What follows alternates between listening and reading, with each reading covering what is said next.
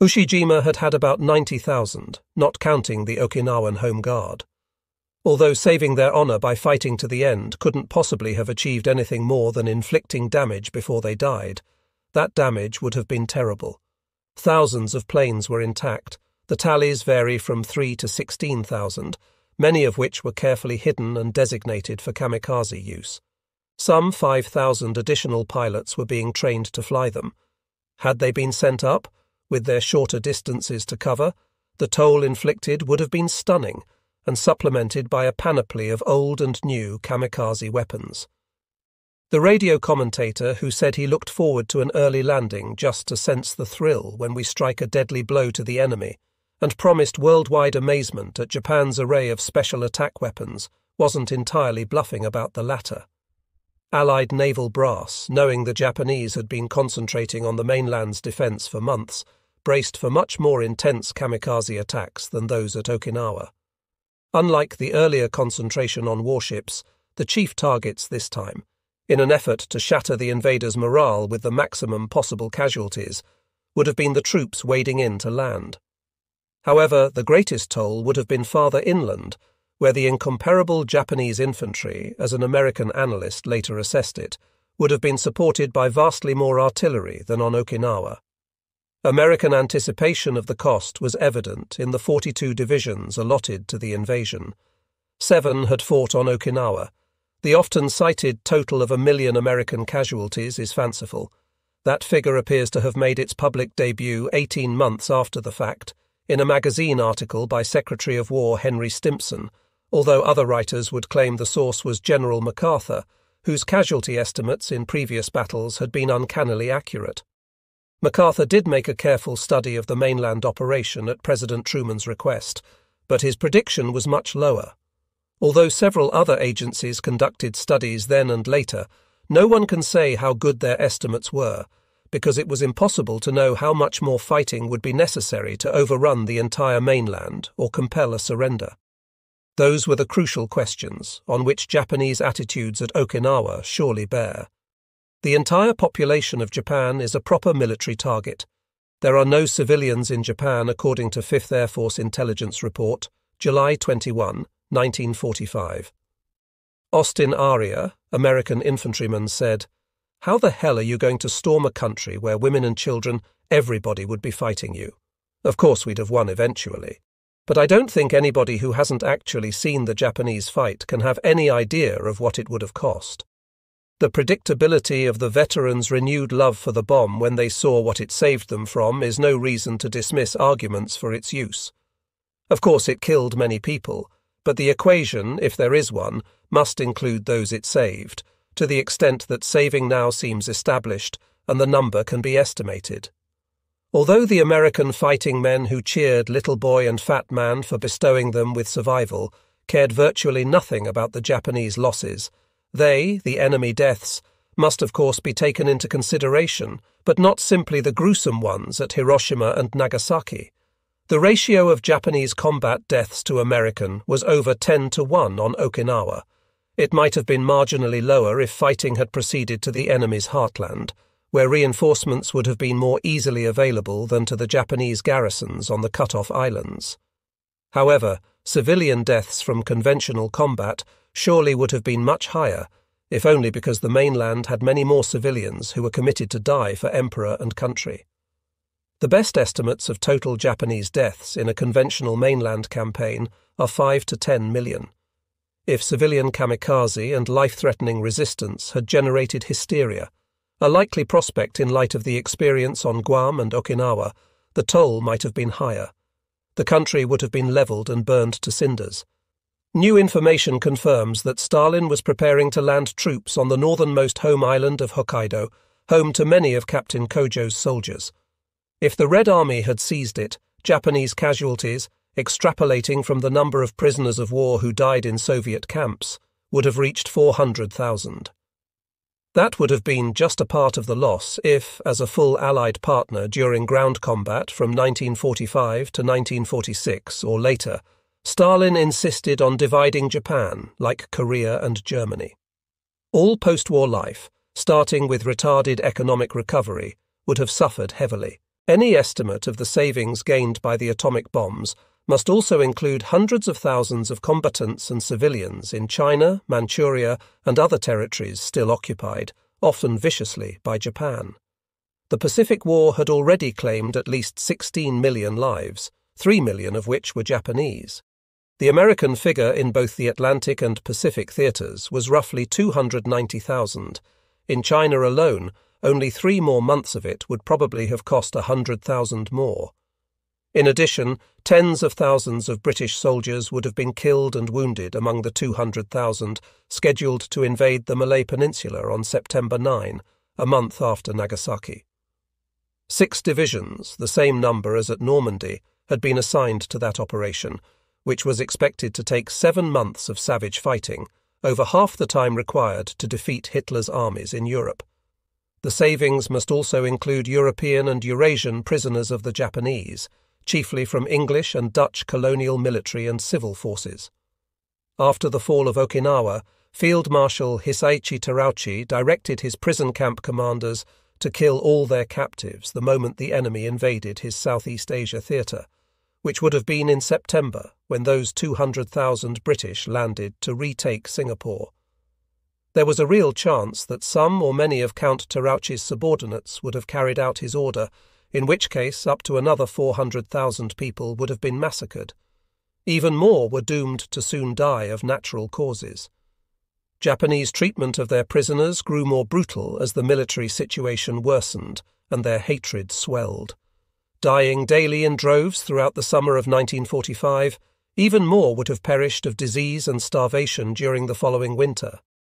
Lawrence van der Post, who'd been a prisoner for more than 40 months, was convinced the majority of the 500,000 captives in the hellish camps couldn't possibly have survived the year 1946. Those numbers might justify Churchill's use of deliverance for the atomic bombs, even knowing the cost was the 100,000 or more horrible deaths of men, women and children. The natural wish to dismiss that price as too dreadful can be satisfied only by denying the more dreadful military and political realities of 1945. On the other hand, the figures are an eternal indictment if an invasion was unnecessary. Once again, that is the real question. Did even those 100,000 have to die at Hiroshima and Nagasaki? Wasn't Japan already beaten? James Jones' book WW2 mentions Japan was finished as a war-making nation, but Japan's leaders were going to fight right on. To not lose face was more important than hundreds and hundreds of thousands of lives. To continue was no longer a question of Japanese military thinking. It was an aspect of Japanese culture and psychology. Thomas R. H. Havens, Valley of Darkness, The Japanese People and World War II, mentions, the cabinet expected the volunteers to be home front equivalents of the kamikaze pilots, who went into battle with meagre weapons fully prepared to die.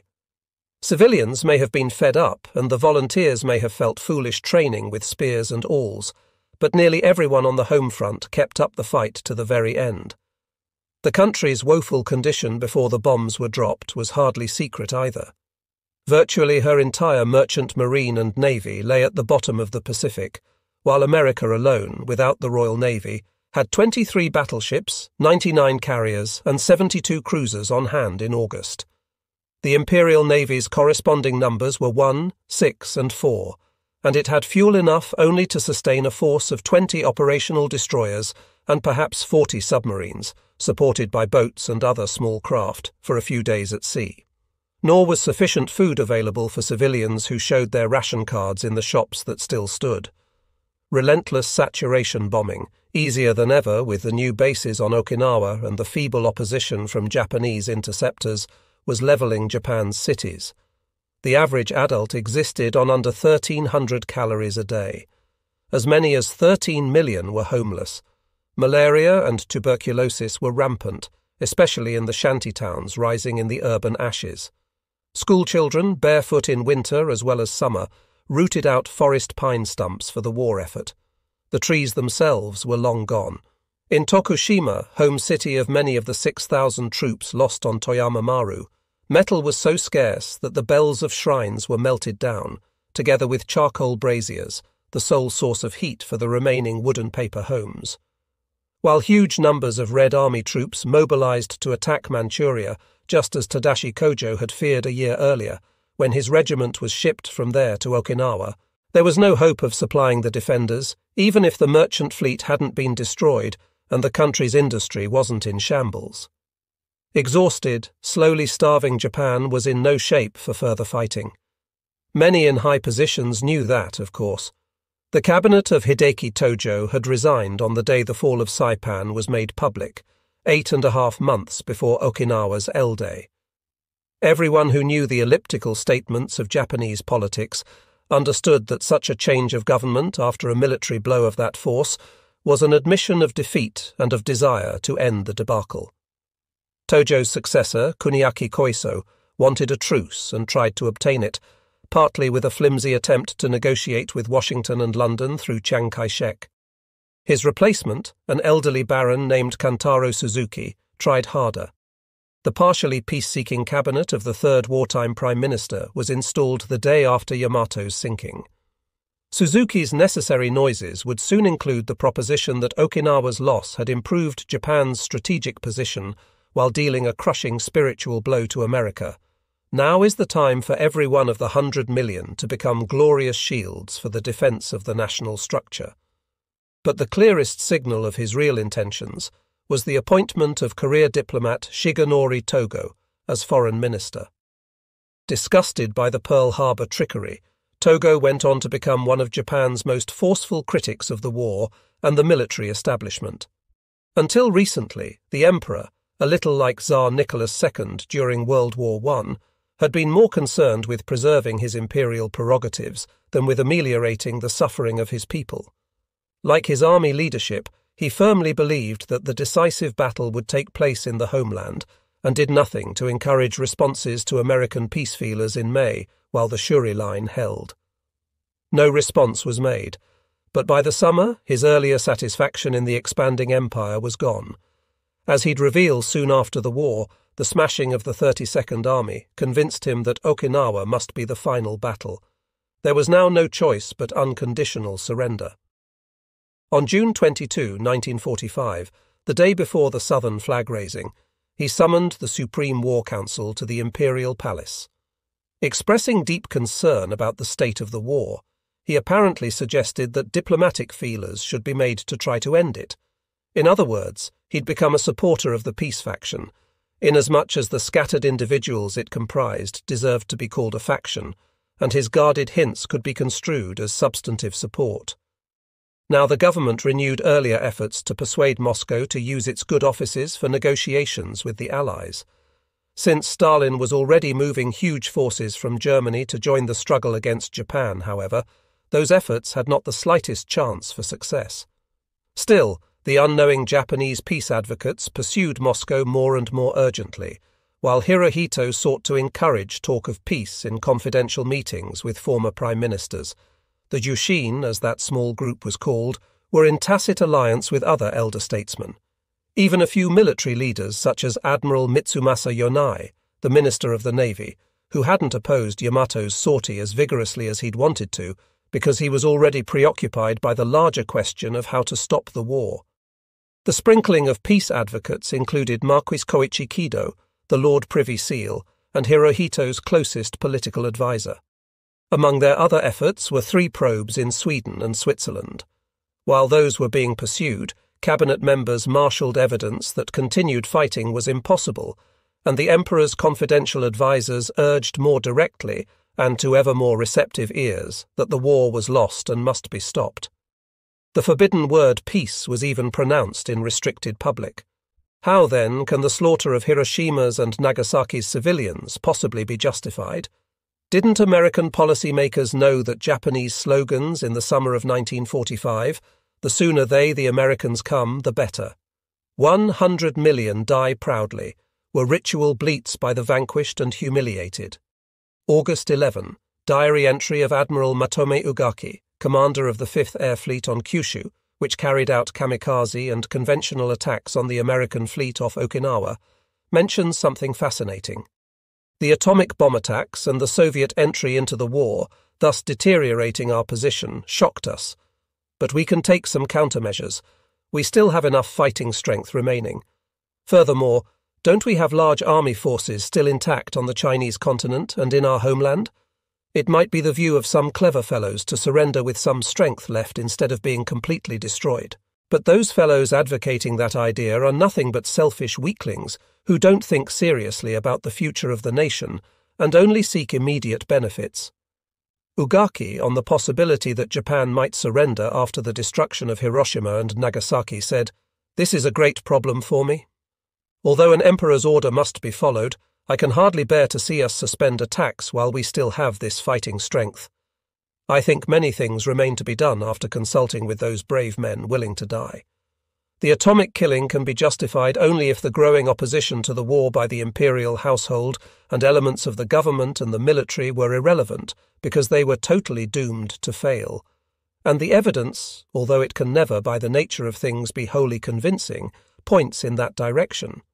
For example, the Japanese ambassador in Moscow believed the peace overtures to Stalin were ridiculous because they claimed too much for Japan.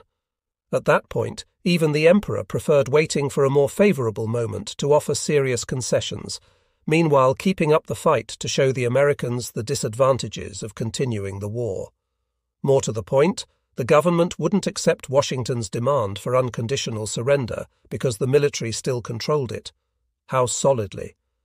Those who wanted to end the war were frightened, no matter how high their positions. Prime Minister Koiso had undertaken his peace initiatives in great secrecy, probably in fear for his life. Even Prime Minister Kantaro Suzuki, an admiral and hero of the Russo-Japanese War of 1905 as well as a baron, could not make direct approaches for negotiation without courting another attempt on his life. The first had been in 1936. The 78-year-old Grand Chamberlain was weakened by a bullet still lodged in his heart from the time of the extreme ultranationalists' most ambitious coup attempt. Besides, all the would-be peacemakers were on the periphery of real state power. Japan remained dominated by the Supreme War Council's die-hard faction, the very kind of Manchuria gang activists and sympathizers who had terrorized and assassinated opponents in the 1920s and 1930s and helped push the country into her wars. Even the civilian leaders who'd begun whispering the hitherto blasphemous thought that the fighting had to stop had scant hope it would. The Lord Privy Seal put it in a nutshell in early June, when the 32nd Army was facing its annihilation on Okinawa. In a secret memorandum to the throne, Marquis Kido ventured that Japan had lost the war, regrettable though it is. Nevertheless, the overriding determinant was the military leader's will to fight to the death. Therefore, he had to advise the emperor that any peace move was almost impossible. The public record is long and full on the real ruler's refusal to consider negotiation until after a decisive Tennozen on the mainland. So far, the old guard insisted, the war had been a series of indecisive skirmishes. Now was the time to lure the Americans to their annihilation in the final battle on Japanese soil, required for preservation of the national honor. Some 150,000 dead Okinawans were proof of their determination to continue sacrificing any number of civilians to that resolution. Even if the Japanese people are weary of the war, commander of the combined fleet, Admiral Suemu Toyoda, insisted, we must fight to the last man. And scarcely any of those last men themselves, the cannon fodder, made the slightest sign of opposition, let alone protest, no more than did Captain Kojo's doomed men. Most Japanese, including civilians, still couldn't conceive of any other end to the war than victory or death. Just before the Emperor's August 14 broadcast telling his people to accept defeat, Tokyo shopkeepers sharpened knives, expecting an order for the entire nation to commit kamikaze. But the decisions lay with the military diehards, and fighting to the death was indeed what they were utterly resolved to do. To men such as Toyoda and War Minister General Korechika Anami, death for honor and Japan was more than ever life's purpose. That same August, Captain Kojo, who'd known for months of his emperor's order to capitulate, didn't do so, even though he had no men to command and no military function whatever. No thought of surrender ever entered the conscious thoughts of the desperate straggler on Okinawa, because he yearned for his war to end in his death, just as thousands of otherwise admirable kamikaze pilots had sought personal rewards, not military advantage, from their gestures. Although the political generals in Tokyo could not have entirely avoided mention of surrender, it represented to them the worst conceivable eventuality, incomparably worse than expiration. Little of the military affirmation was bombast. None of it changed until the atomic bombs, both of them. Even then, some of the key generals insisted the fighting should continue in the ashes, and the resolution of even the less fiercely committed decision-makers ebbed so slowly, with such distant prospect of the eventual acceptance of common sense over Bushido, the way of the warrior, that continued resistance was all but inevitable. Their relegation of other considerations, such as the desire to continue living, to secondary importance much diminishes the significance of the evidence of Japan's weakened condition and the small but waxing peace faction. That situation wouldn't have gone on forever, but surely for the remainder of 1945, to make an optimistic estimate. Since the commanders of the army and the nation were almost certain to prevail, if necessary by assassinating any weaklings who dared speak openly about ending the war, the documentation of the country's wretched condition after the defeat on Okinawa is indeed largely irrelevant. It demonstrates that further fighting was senseless in Western perception, but not that of the ruling Japanese. The handful of leaders who wanted to negotiate peace had an extremely slim chance of performing the unprecedented feat of convincing the Imperial Army diehards to abandon the powerful code and passionate ethic under which they had striven until now. That they'd have had utterly no hope of victory in the decisive battle wasn't the point for the Manchuria gang, even less than it had been for the admirals who had sacrificed Yamato in their war for honor. Many areas of the mainland much resembled Okinawa in terrain. Kyushu in particular was even more riddled with caves. As for supplies, Japan's armory had enough for more years of detrimental delaying actions on this mountain and at that escarpment. Superior American firepower would have provoked more murderous savagery on both sides and deeper cultural devastation of Japan. Calls would have been made for ever greater sacrifice, although they already specified that every life must be given for the country. That's why many Japanese civilians, as well as American infantrymen, cheered the bomb. Not surprisingly, the Japanese kept their approval to themselves. Even half a century later, few feel able to voice their belief that the terrible weapon liberated them. But non-militarist Japanese, of whom there were surely millions, now and then do whisper a confession that they believed they were doomed before Hiroshima and Nagasaki saved them. Conservatively put, Okinawa demonstrated the extreme unlikelihood of surrender by the Japanese who held the country in their grip, no matter what the odds against successful defense. The foregone outcome of the battle for the island neither made the Japanese fight less resolutely nor diminished the casualties on either side, or among Okinawan civilians. And the capitulation that was inconceivable to the Mitsuru Ushijimas and Tadashi Kojos was equally so to those military leaders in Tokyo, whose education and attitudes were identical. As we're about to see, the high commanders were extremely reluctant, and in some cases simply unwilling to consider surrender, even after Hiroshima and Nagasaki. A stronger case can be made against the second bomb, especially its dropping so cruelly soon after the first. The Supreme War Council's minutes reveal that Hiroshima's destruction made no real dent in its thinking. After acknowledging that an awesome new weapon had caused it, the members essentially proceeded directly to their outstanding military concerns. Nevertheless, 3 days gave them too little time to assess the damage and the nature of the weapon that produced it, let alone to reflect on the larger consequences. Besides, the American decision to destroy Nagasaki on August 9 was made for all the wrong reasons, worries about logistics, weather, and other relatively trivial matters, rather than about a massive number of human lives or other civilized concerns. And this was only the last of the callous and stupid considerations that influenced American judgment about the momentous issue. The ancient Japanese capital of Kyoto had been removed from the target list at a late moment only because Secretary of War Stimson happened to know its enormous cultural significance. Before that, petty and even selfish motives played their customary parts in the drama. The army generals who supervised the atomic project pushed for employing its yield partly to advance their own reputations and to fulfill an obligation to thrift. Not to use a product whose development had cost so much time and money would have been a waste.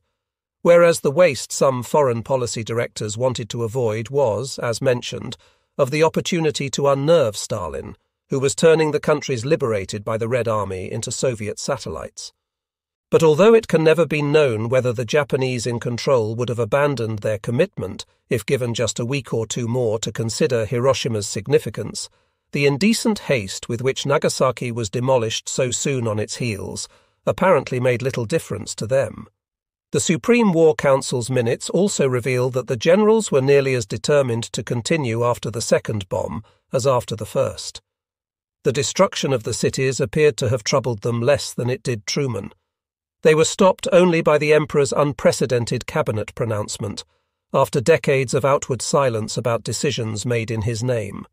Even after His Majesty expressed his wish to prevent further slaughter by bearing the unbearable of surrender, it was touch and go during the 5 days after Nagasaki, whether hardliners would prevent him from making his very first broadcast to the nation, the surrender resolution, as some were utterly determined to do. A good number of those resolved to continue the war planned assassinations and a coup, their trusted methods for furthering the Emperor's purported real wishes and the country's fundamental values. High officers did commit murders and mutinies, although not enough to prevail. Those circumstances also weaken the argument that a demonstration bomb dropped off a Japanese coast before resort to the deadly ones might have been enough to achieve surrender. From the perspective of the 21st century, conscience probably did require such a warning, even though only 2 atomic bombs had been made, and the military diehard's grip might have been further strengthened by a demonstration bomb that failed to explode. None of the makers was certain the triggers would work over a target, as opposed to at the test site. Still, the same evidence of the persistence even after Hiroshima and Nagasaki suggests it would have changed none of the relevant minds. No shining wisdom lit a road through the thicket for Truman and his advisers. Some of their ignorance was excusable, because no one knew or could know much about the never-used atomic creation. Many facts that became known after it was unleashed weren't known before. The military chiefs, for example, were convinced an invasion would be necessary even after the bombs were dropped, and they continued planning for it while the arrangements for the bombings went ahead. Nor could they know much about the effects of radiation, since the scientists were uncertain about it. A few predicted disaster, and a sprinkling warned that a catastrophic chain reaction might endanger the entire world, but the great majority disagreed. Nevertheless, the American leaders were characteristically uninterested in the non-military aspects of the new munitions, to which they devoted scant consideration or discussion. Nor was any serious proposal not to use the bomb made or entertained. Time has shed new light on those lapses. During the half-century following the advent of the new bomb, it took on much symbolic weight that wasn't felt at the time, when it was perceived essentially as merely a much more powerful weapon. Knowing what was then known under the then enormous pressures to end the awful war, as opposed to enjoying the luxury of retrospective judgment, only some higher order of human being would have made different decisions, or agonized about them much more than Truman did. And even now, very few commanders-in-chief are much concerned about limiting casualties apart from their own. Still, the president and his advisers knew far too little about Japanese history and culture, just as they did about, one might add, non-white male Americans, such as women, blacks, and Native Americans. They cared far too little for the Japanese people. It was almost cynical to have expected Hiroshima residents to take action on the leaflets warning them of impending destruction. Consciously or otherwise, they, like the country as a whole, were steeped in racism. Their concern barely extended beyond winning the war and saving American lives. However, that too misses the point, since the question, once again, is not about them or why they chose to do what they did, but the consequences. Their failures, the selfishness, narrow nationalism, unwillingness to grapple with the full significance of their decisions didn't change the situation in Japan. Even if the feeble peace faction did manage to turn tables on the militarists, the improbable relief would have come only months or years into the invasion of the mainland, when millions of lives would have been lost. Yes, more willingness to negotiate and a better grasp of the enemy's sensibilities might have coaxed an earlier surrender, but that can be said of any war. And no enemy coaxing had less chance of success than with the commanding members of the Supreme War Council. If Ushijima's laughter at Buckner's surrender proposal was apocryphal, his rejection was no less absolute for that. George C. Marshall, American Chief of Staff, said, "I was aware of the peace offerings Japan was making to the Russians in the summer of 1945. But the Japanese Prime Minister was unable to control the army. The army was dominant in these matters, and they could only apparently be slugged into submission." George Elsey, Naval Intelligence, decades later said, "Truman made no decision because there was no decision to be made. He could no more have stopped it than a train moving down the track. It's all well and good to come along later and say the bomb was a horrible thing. The whole goddamn war was a horrible thing. Not everyone who knew how the Japanese fought approved the use of the bomb. Admirals Ernest King and William Leahy argued that a more hermetic maritime blockade than the one in place during the summer of 1945, coupled with more intense bombing and naval gunfire, would have forced surrender within a reasonable time. Leahy called the atomic bomb an inhuman weapon to use on a people that was already defeated and ready to surrender. We Americans had adopted an ethical standard common to the barbarians of the Dark Ages. A scattering of high-ranking officers, none from infantry units, agreed. A few maintained there was no need for atomic bombs or an invasion. Deprived of supplies and food, Japan would have surrendered sooner or later. Most of that sprinkling spoke out only after the war, when evidence became available of just how severely American submarines had crippled Japanese industry. They apparently didn't notice that their argument also applied to the Palau Islands, the Philippines, Iwo Jima, and the other murderous stepping stones. If blockades could have done the job, weren't the deaths there and at Okinawa also logically unnecessary? Either way, their voices were rare exceptions among the fighting men. Otherwise, an almost visible line separated those who judged Japanese intentions through the prism of combat experience from people further removed, military as well as civilian. Complaints about the atomic bomb's inhumanity in particular increased in proportion to their maker's distance from the hell to which the weapon had put an end. In general, Paul Fussell summarized, the principle is, the farther from the scene of horror, the easier the talk. To report that the less one knew about the island battles, the more likely one's disapproval is not to say combat participation was essential for reaching solid conclusions about the bomb, only that the very persuasive arguments against usually leave unmentioned the mortal costs of the alternatives, ignorance of which was likely to strengthen moral opposition. In any case, most of those with actual experience of Japanese behavior during the war, as opposed to those who reckoned what it ought to have been, were certain blockade and bombing couldn't work. Actually, they might have. The Stars and Stripes and British Ensign flew from nearly 1,000 destroyers and destroyer escorts in August, and American yards were launching more every week. Stationed within sight of each other, they and the capital warships, supplemented by thousands of planes, could have sealed off the home islands. But it's hard to understand how that would have saved more lives or otherwise been more humane. On the contrary, it's almost certain the majority of Japanese would have voluntarily or compulsorily, in either case agonizingly, persisted in rejecting surrender even after mass starvation.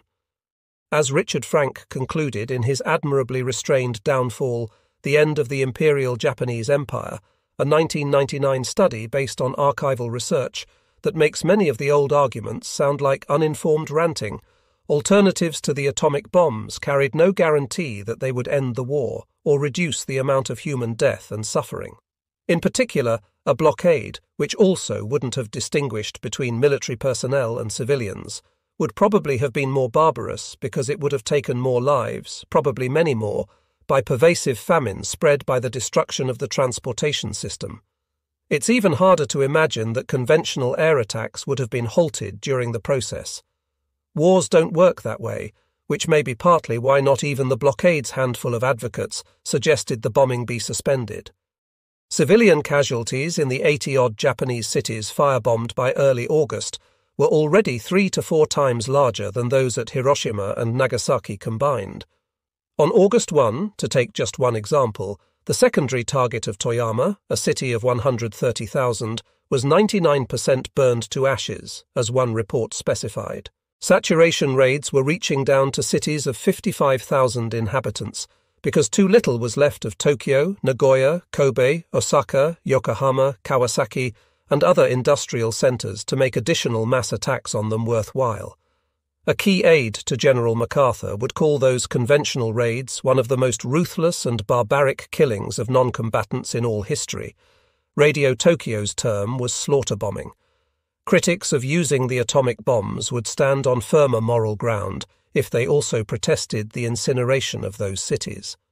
Their horror at the barbarity of Little Boy and Fat Man would hit harder if it included the killing of so many more hundreds of thousands of civilians by conventional weapons, and acknowledgement that it was certain to continue under the command of the passionately committed Curtis LeMay, the Air Force general who'd promised to beat Japan back to the Dark Ages. On the eve of the March firebombing of Tokyo that killed nearly 200,000, the general wired a colleague to be ready for an outstanding show. If every human life is equally sacred, how can the war's prolongation by more than a month be thought to have been better than a resort to nuclear destruction? And even if LeMay could have been restrained, starvation, exhaustion, and disease would have taken many times the toll of the 2 atomic bombs. That pertains to Japanese lives only.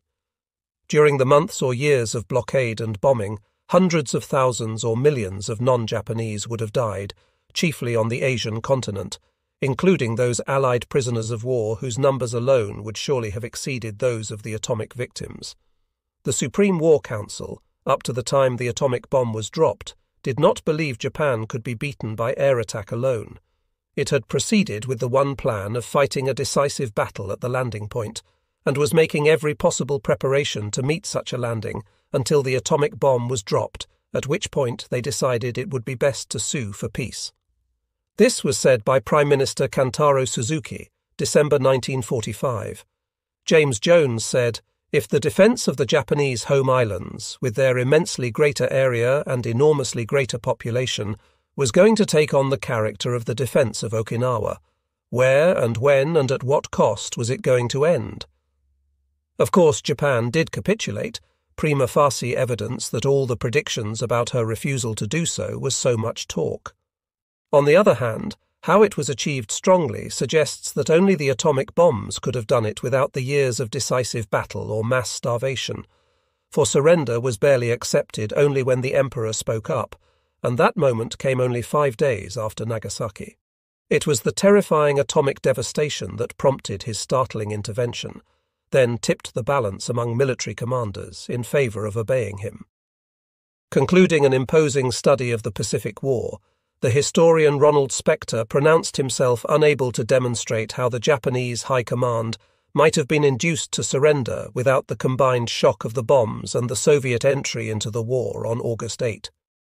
But while the Red Army's massive power was indeed an added factor, all available records of the thinking of the military leaders and of the Emperor suggest it was no more than that. The latter's imperial rescript, the unprecedented broadcast that summoned the nation to surrender, made no mention of expected Soviet offensives in Manchuria, perhaps because the army had already written them off, but spoke only of the crucial determinant, the new and most cruel bomb, the power of which to do damage is indeed incalculable. Incalculable went well beyond the Emperor's toll of many innocent lives. The apparition of this almost supernatural weapon, said Churchill, gave the courageous Japanese people an excuse to save their honour and release them from their obligation of being killed to the last fighting man. He omitted non-fighting men, women and children. Perhaps some other shock might have accomplished the same, but in the end it was the bombs that provided the face-saving opportunity. The spectacle of the immense American fleet at Okinawa, among the most graphic displays of conventional weaponry in history, had done nothing to reduce General Ushijima's 32nd Army's obligations to code and country. The troops loathed the American planes that pulverized them with virtual impunity from return fire, but fought on defiantly without thought of surrender. They took unimaginable punishment from every available weapon without cracking until the pitiful 5% of survivors had been deprived of supplies, fortifications, and leadership. Brother soldiers would surely be even braver and tougher on the sacred home islands with their immeasurably better preparation. No accumulation of bombs, shells, and bullets was likely to free them from their commitment.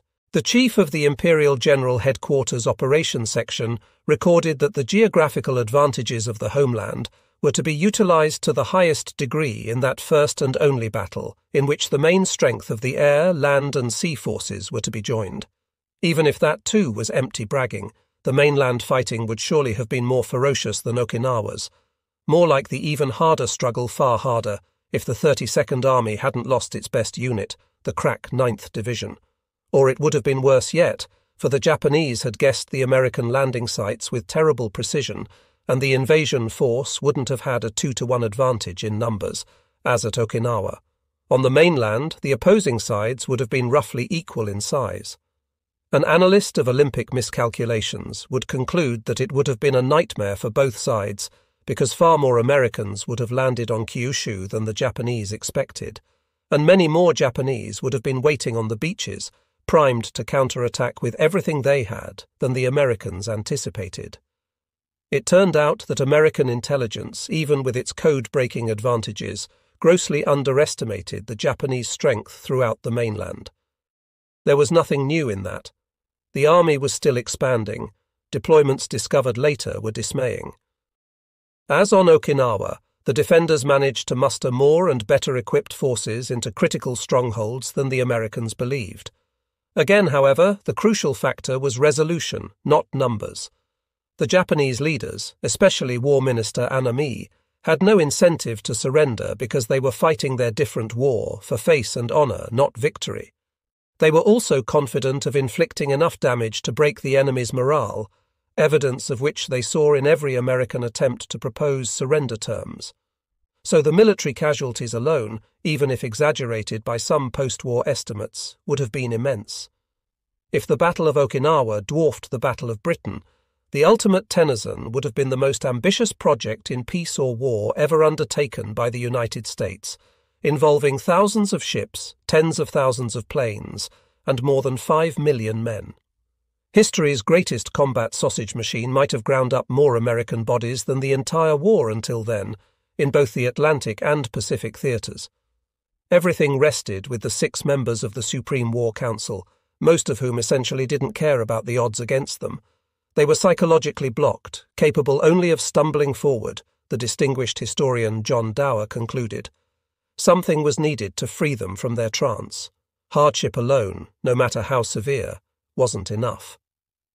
The something had to be qualitatively different from the current mix of conventional arms and strategic pressures, and perhaps it wasn't accidental that the people whose emperor was descended from the sun goddess and whose word for their nation, Japanese, is written with characters that mean origin of the sun, saw the atomic blasts as brighter than 1,000 suns. They signalled more than a new weapon. Their explosions represented more than the equivalent of 10,000 tons of trinitrotoluene. They announced the appearance of another order of force, greater and more authoritative, and a way out for the land of the rising sun. Perhaps paradoxically, the way out may be seen as supporting an old Japanese belief that mercilessness is the swiftest route to a merciful peace. Japanese hatred of her white enemies was certain to have swelled as their conventional bombs and shells destroyed the country. Were the atomic bombs humane in the long run by quickly ending the war and curbing that? Didn't the Vietnam War's years of peace negotiations take many more lives? All that is of course speculative, and nuclear weapons may yet become the scourge of humanity by fatally contaminating the planet, if not demolishing large parts of it. But until then, if and when that happens, Okinawa's caves, killing grounds, and anguish should be remembered, together with the total of deaths there, which was greater than in Hiroshima and Nagasaki combined. The ambivalent human record suggests that the first atomic bombs probably prevented the homicidal equivalent of scores more of the same, the 5 to 10 million Japanese deaths if invasion had been necessary, in addition to all the others, Western and Asian. It's difficult to comprehend such figures and to remember the strains of 1945. Focusing repulsion on the bomb is easier. But if a symbol is needed to help preserve the memory of the Pacific War, Okinawa is the more enduring one. General Stilwell, the new American commander, announced the campaign's official end on July 2, 9 days after Okinawa had been declared secure. When a final surrender ceremony was held 2 months later, almost all the fighters were gone. The Marine divisions had been relieved by Army troops within days of the June 23 flag raising and shipped out, some savouring a fairly silly rumour that they were going home. In fact, most went to Guam for rehabilitation and retraining, as mentioned, then to occupation duty on the Japanese mainland and the Asian continent. Emperor Hirohito's surrender broadcast, 9 days after the ruin of Hiroshima, flooded Guam with delectable new chatter. Home by Thanksgiving, by Christmas, by Easter, but not Dick Whittaker.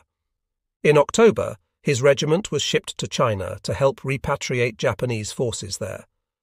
After the sweet revenge of watching officers humbly stack their swords, his battalion proceeded to other pleasures. Quartered in the port city of Tsingtao, it had the regiment's highest rate of venereal disease. Demobilized after 8 months in China, Whittaker returned to Saugatais on Memorial Day 1946 in time to watch Main Street's parade. He was still in uniform. There was little defiant trumpeting that the country was #1, but much affection for our boys. Friends hugged him, his hand was pumped for hours. It was, he'd remember, a good day to come home. The spectators dispersed after the parade. His parents walked home, Dick to George Broom's saloon. George looked the same, and the bar stool felt the same. The first beer was on the house, the next was his. The war was over. The circle had closed. It had closed almost completely to those ignorant of battle, for the happy 20-year-old who'd never written home about its real hardships found himself still unable to talk about them now. Combat veterans didn't know how to do that. They didn't want to brag to listeners who lacked the means to comprehend. "What's the point?" Gregarious Whittaker would ask in explanation of his near silence about his life's emotional apex and nadir. How can anyone know? Paul Fussell suggests another reason for the fighters' unspoken conspiracy of silence. They'd participated in an event that smeared a monstrous blot on the human race. The appalling outrages to decency so soon after those of World War I left them with a sense of shame for the species supposedly created in God's image. They were happy to forget them. Only other combat infantrymen knew, and none needed reminding, which is partly why veterans preferred swapping funny stories about the screw-ups to revisiting the horror. The funny thing is, they'd say one way and another, "I remember more of the amusing incidents than the blood and the gore." Meeting others who did know would give them an infusion of battlefield camaraderie's unique intensity as long as they lived, but their glow needed no extra stimulus then in 1946. Although Whittaker was saddened to see many more gold stars on the yellowing honour roll over Broom's fireplace, some signifying the deaths of friends, his own name there generated deep satisfaction. After months of beers and laughter, the saloon doors stopped swinging with the newly demobilized. All who had made it through the war were home. Now the party too was over, but Whittaker remained proud. So did almost every American who returned from the edge without crippling injury. He had a lifelong reservoir of pride and self-confidence, even if outsiders would never know what filled it. Mark Jaffe, a first lieutenant who'd broken down with shock during his first fighting on an earlier island, but returned to win a Bronze Star for gallantry below the Shuri line, knew his life had been irrevocably changed. Whenever I ran into physical or psychological hardships later, I thought of Okinawa. I knew if I could survive that, I could survive anything. Jaffe and the others talked as little about the highs as the lows, but they'd never forget. Would they do it again, even with the excruciating fear and misery? You bet they would, especially when asked while basking in their neighbours' grateful admiration and savouring the knowledge that they'd never have to do it again. That was the peak. My proudest moments. I can't explain it, but they were the best days of my life, when I was best. The battle is over, but Japan is still fighting. If we can decrease the enemy's power by even 1 or 2 men, that is our duty. A Japanese straggler on Okinawa said this. While the band that greeted Whittaker's troopship in San Diego banged cymbals in the hearts of her 1,000-passenger veterans, no music played on the wrecked Japanese piers, at which a trickle of Japanese ex-soldiers arrived from Okinawa in wretched defeat. Family members, themselves physically and spiritually traumatized by the ruinous war, welcomed their own with joyful pity, but many held the once vaunted army as a whole in scorn. The memory would remain hateful to most Japanese. In 1963, 18 years after the surrender, less than 1% of all surveyed by a television station remembered the war as the best period of their lives. The exceptions were presumably super-patriots and ex-officers, now in the cold of Japan's powerful post-war anti-militarism. Moreover, most Okinawa veterans felt scarcely human at the time of their homecoming, which was still far off for a good number. The war that was over for Whitaker and his fellows dragged on for the 32nd Army's stragglers. For those thousands during the first months after the collapse of organized resistance, the American flag-raising and surrender ceremonies might as well have been on the moon. Even if the desperate fugitives had heard of the 10th Army's designation of the island as secure, it would have meant nothing to them. "We shot 3 more Japanese last night," a Marine laconically recorded in his diary a week later. When the 32nd Army dissolved, few of its members were alive without some freakish act of providence, perhaps supplemented by their temperament. The surviving 10% probably had a higher-than-average quotient of initiative and individuality, qualities that would now count even more, as with the inhabitants of the last cave of medic Ikuo Ogiso, the actor-turned-de facto surgeon. More skeletons than soldiers, the macabre creatures had sunken eyes, uniforms stiff with mud and excrement, and no direction other than their own. When the cave was surrounded, the unit's chief medical officer ordered his 25 nurses' aides to exit and surrender. Calling themselves Yamato Nadeshiko, proud and virtuous Japanese women, those erstwhile students from a less prestigious high school than Ruriko Morishita's pleaded for permission to remain and die with the soldiers or to join them on a breakout to the north. But the officer remained adamant, and the girls obeyed. Ogiso would later write with relief that his commander, although a major in rank and a China veteran, saw his true mission as a medical doctor concerned with preserving life rather than a professional soldier who takes it. Thanks to him, 20 of the girls were eventually saved, 20 precious lives, mothers who now enjoy a peaceful life. The 80-odd men who remained after the aides had left survived remorseless satchel charges and phosphorus bombs, but fear of death drove some to get it over with by running from the mouth.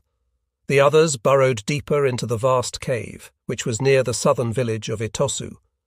In accordance with Divisional Headquarters' last order to continue fighting, passed down from General Ushijima's final message, Ogiso's chief instructed his men to form groups for sorties from the cave. The major then dissolved cyanide in the last of his alcohol and swallowed it, or was injected by an aide, as some near him believed. The cave was too dark for Ogiso to see. Leaving for their final attacks several nights after the 10th Army's declaration of the end of organized resistance, the first groups felt as if a bad dream were animating their limbs. While the human bullets inched toward American positions until they were hit by conventional ones, 6 of the most respected and resourceful doctors and senior staff members remained in the cave. They had decided to wait until the enemy's guard went down and invited the conscientious Ogiso to join them. The modern cavemen devised ways of preserving fire in the eternal wet, the most precious commodity in the world for us. One of the best methods employed cartridge powder, empty cans, and abandoned medical bandages woven into a slow-burning rope. Every flame was tended reverently, in fear of insanity without it. A supply of rotting rice gave the group several days of unhurried nostalgia and lice-picking between continued American explosions. Ogiso's cave was one of the prodigious southern ones that wove and twisted for mile after unexplored mile. Forced by American probes to move deeper into it, the gasping, tottering 7 explored huge reaches of treacherous swampland, jagged mountain ranges, and secret passes unknown even by local Okinawans, a supernatural universe of eeriness and dread. Ogiso supposed the primal fear he felt in the perpetual darkness resembled that of human beings thousands of years earlier. The darkness and thick, sticky air coil around your skin while a weird aura rises from the grotesquely shaped stalactites and water's slimy surface. To live shut up in that darkness all alone was beyond a normal human being's endurance. The subterranean existence was fashioning a new order of human experience, combining elements of Robinson Crusoe, The War of the Worlds, and Dante's Inferno. Other Japanese encountered in the menacing vastness, for the bands remained almost totally apart, as if belonging to separate tribes, looked like a prehistoric subspecies. Accumulated spectacles of suffering in the gargantuan dungeon finally corroded Ogiso's training and self-discipline. A demented soldier's shriek of banzai to the emperor, as he flung himself to a watery death, filled the patriot with deep anger at the once revered deity. "Emperor, do you really know? In your name, in places like this, men are dying unnatural, violent, miserable deaths." Yet the survivors sought to reassure themselves that they'd serve as guides for the forces who would soon arrive to liberate Okinawa. With ships like Yamato leading her superb navy, how could Japan lose? Months in the utterly sunless damp also bred physical affliction. To end the unbearable pain of a stomach disease, Ogiso armed a grenade and pulled the hissing metal to his chest. A doctor in the group kicked it away just in time. When the survivors finally emerged 2 months later, they joined a small army of stragglers who returned to underground refuges throughout the day, but spent nights careering through the countryside. Most began by trying to obey the order to penetrate to the mountainous north. One of the most persistent rumours was of units supposedly intact in a heavily forested area near the island's northern tip. Its name, Kunigami, was whispered as if it meant deliverance or secret superweapon. Shelling had so altered the landscape that finding their way would have been difficult in the darkness, even with a map. The North Star was the primary beacon to the mythical forest holdout, with its vividly pictured food, weapons, and clean water. When band after band was slaughtered attempting to reach it by snaking through the American lines, some thought of swimming there with baskets of debris on their heads, intended to blend with the battle's heavy flotsam in the water, or floating to the mainland on rafts. American sentries on beaches leisurely picked them off, but the majority of stragglers simply existed, their goal reduced to staying alive until their rescue by the imagined Japanese counterlanding. The more principled groups agreed among themselves that individuals discovered by an enemy patrol, or injured too seriously to carry on, would unburden the others by killing themselves. But those who kept that promise delivered a fearful blow to their friends, of whom ever fewer were left. The still living roamed fields, smelling of the earth, whose fragrance they might be savouring for the last time, and of the decaying corpses they'd perhaps join before dawn, for they lived in constant dread of being shot at any second. "Thank God American sentries speak loudly even on duty," one man noted, fleeing their bullets, slithering back and forth, losing their way in villages whose every landmark had been destroyed. The human wrecks wormed from their caves and burrows every night to haunt southern Okinawa, inadvertently crunching rotting skeletons in the dark and passing cave entrances eerily glowing from the phosphorescent explosives tossed inside. They met, scattered, exchanged rumours, scavenged, and watched their numbers inexorably decline. The nightly activity lasted 3 or 4 hours, from when the Americans fell asleep in their tents to the first suggestion of dawn. Failure to return to a burrow or find a new one, even if it reeked with decomposing bodies, was a virtual death sentence. I wanted to grab the sun and smash it down. A straggler forced to endure the terror of several days above ground would remember. American leaflets proclaiming further resistance useless because Japan had capitulated were half believed. Some wept reading reprints of the imperial edict of surrender. Others predicted that anyone who followed the American instructions for surrender, discard all arms, appear on specified beaches holding up a leaflet, would be tortured to death. Although the majority had lost all desire to keep fighting and used their remaining weapons only to save their lives, they lacked the will to free themselves from their new form of enslavement. Others, or the same men at different times, became determined to kill at least one of their monster hunters before the end. Chased into fields by American pacification units, some groups threw their last grenades at them and were filled with frustration when they didn't explode, or with satisfaction when they heard enemy screams. Others tossed grenades into audiences at outdoor movies or ambushed squads searching for them. The most daring crept into tents and massacred the sleepers, or more often stole food and weapons with growing expertise, sometimes even taking time to search for cigarettes. One team made off with a portable USO phonograph and records of the current American hit songs. Others interrupted their forays to enjoy moments of the open-air movies without trying to disrupt them. The victors lit grass fires to chase the desperados into walls of automatic fire. A straggler who returned alive from a pass covered by a machine gun reported seeing a red river of Japanese blood.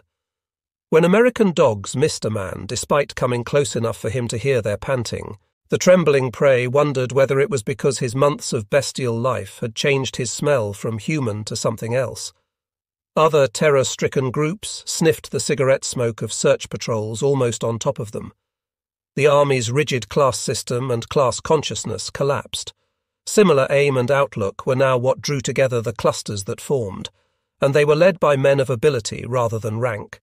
One straggler observed that unthinkingly obedient Japanese soldiers had become naked human beings who came together and dispersed by the force of human attraction and repulsion. Officers insulted to their faces by privates nevertheless begged them for admission into their groups.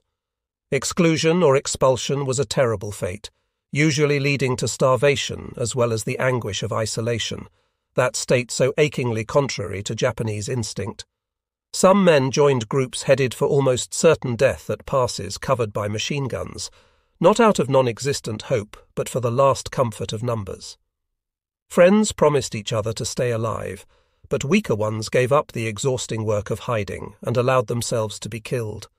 Other friends swore to each other never to separate under any circumstances, but of course did when bursts of enemy fire scattered them in terrified chaos, or they simply lost touch in the dark. It was great credit to them that a semblance of civilized behavior survived. The most seriously wounded men sometimes begged to be killed for the sake of the others. Some of those unable to join the forays for food would accept none, believing they had no right to it. But although acts of generosity and self-sacrifice were not uncommon among the newly made comrades, most bands regarded all others as rivals, sometimes quarrelling savagely over hiding places and tactics. While some members hated the gigantic Japanese military power that thrust us into this utter misery, with all the intensity remaining in their frail bodies, others threatened to kill anyone who mentioned surrender. Few of either stripe could keep themselves above the struggles over food. By September, an outsider who stole a morsel from a group's supply risked instant death.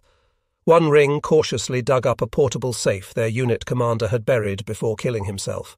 They were ecstatic to find bundles of thousands of 100-yen bills stacked inside, because the paper on which the fortune was printed was enough to cook a canteen of rice.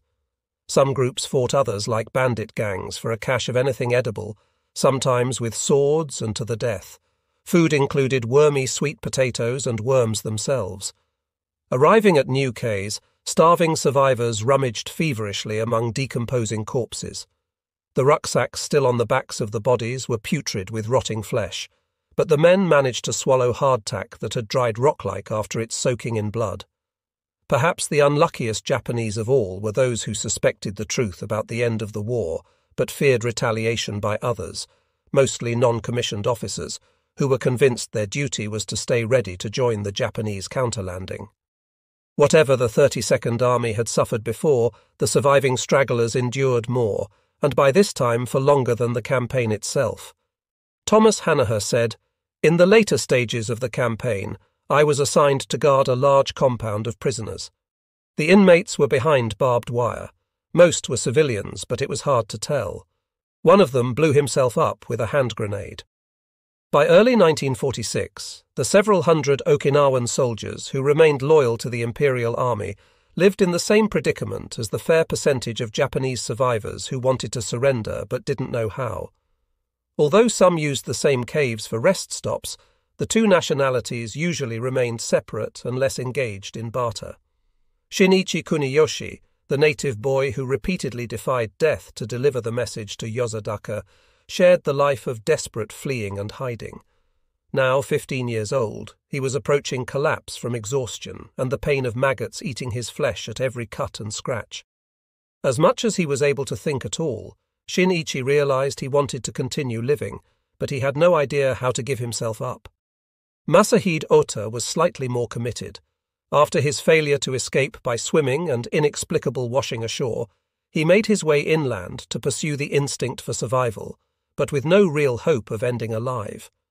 A good half of the normal school's 400 students would survive, but only about a quarter of his class of 128.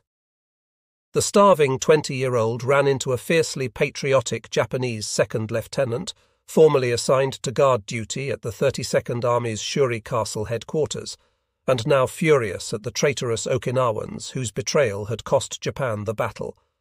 Declaring that locals had no right to be in that sensitive area, he prepared to protect Japanese interests and vent his revenge by shooting the trespasser. Ota saved himself by thinking quickly enough to produce an old document certifying his assignment to intelligence operations. The tattered scrap in his pocket was miraculously still readable after his time in the sea and crawling in the fields.